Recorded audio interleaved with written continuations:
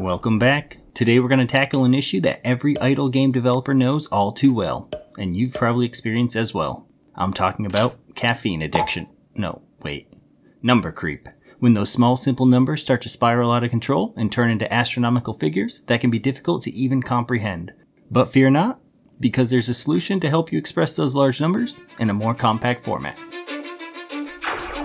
Let's go. When given a number, we want to take the first 3 leading digits. Here, we have 932. Next, we'll be inserting a decimal point, indicating where the highest magnitude ends. This means there are 3 decimal placement options. The decimal point can be placed after the first digit, second, or not at all. In this case, we're looking at 9,320,500. So, we'd want to place our decimal point after the 9, leaving us with 9.32 million. If we were to add an additional 0 to this number, then we'd want to place the decimal point after 93, leaving us with 93.2 million. And the last scenario would be adding another 0, and we'd have all 3 of our digits inside that highest magnitude, so we wouldn't be required to place a decimal at all, and we could simply state 932 million. And the final bit is figuring out what our suffix needs to be, and we do that by taking the length of our number and dividing that by 3, and based on the quotient, we'll have no suffix, K for thousand, M for million, and so on. And we'll be starting out with a brand new project. And the first thing we're going to do is create a few global variables. The first 4 are all going to be number variables, and we're going to have one for value, the number length, the first 3 numbers, and the remainder. Next, we're going to add another variable. This will be for the suffixes, and this will be used as an array. Then we're going to need a child for each different suffix we're going to have, which will be a total of 8. So 0 through 7. And these will all be string variables, and we'll have blank for the first one, then K, M, B, T, Q, A, Q, U, S, X for thousand, million, billion, trillion, quadrillion, quintillion, and sextillion. And we'll stop there, since that's where GDevelop turns our numbers into exponential form, and we would need a different equation to go further. So to set up our board, we're going to add 2 different text objects. This first object is going to sit on top, and this will always update with the exact value that is held in our global variable value. And then the bottom text object will be the one that shows the condensed form. And we'll go ahead and rename those so I can tell what they are. And then in our code, go ahead and edit this out, and we're going to want to, on every tick, set the value of our first text box to our global variable value. And we'll remove the beginning of scene, and this way it's every tick.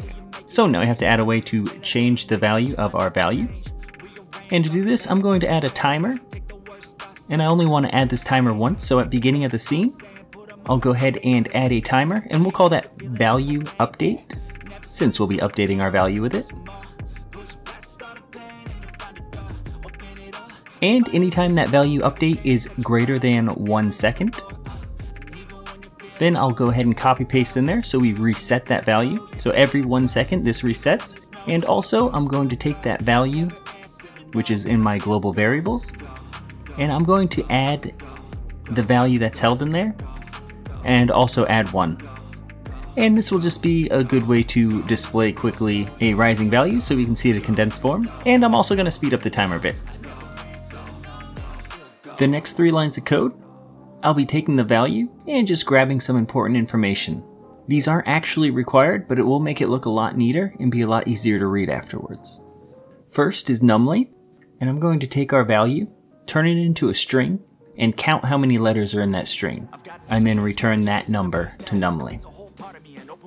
Next we have first 3, and here I'm going to take a substring of our current value, starting at 0 and counting 3 characters. So no matter how long the string is, I'm going to take the first 3 letters and return that as our value for first 3. And my last bit of code here, we'll be using the num length we've already solved for, and getting the remainder when we divide by 3. And now that we have our 3 variables set up, our event sheet will look like this, and we're ready to set our text to the condensed form. In the first step here, we're going to go ahead and break our value down to the first 3, and then we're going to add the suffix. And we get the suffix by grabbing our number length minus 1 and dividing that by 3, and then whatever that value is, we grab that index spot of our array suffixes. And looking here, we have a few things to fix.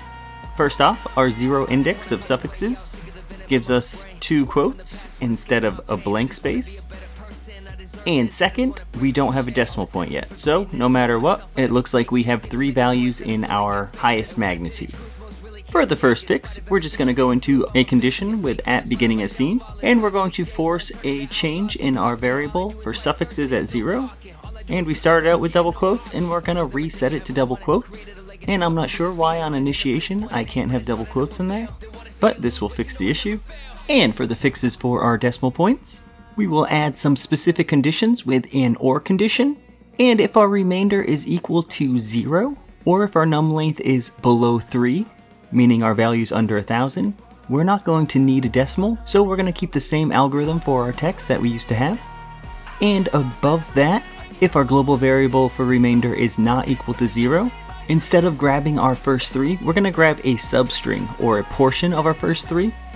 So starting at the first spot, we are going to grab up until the remainder.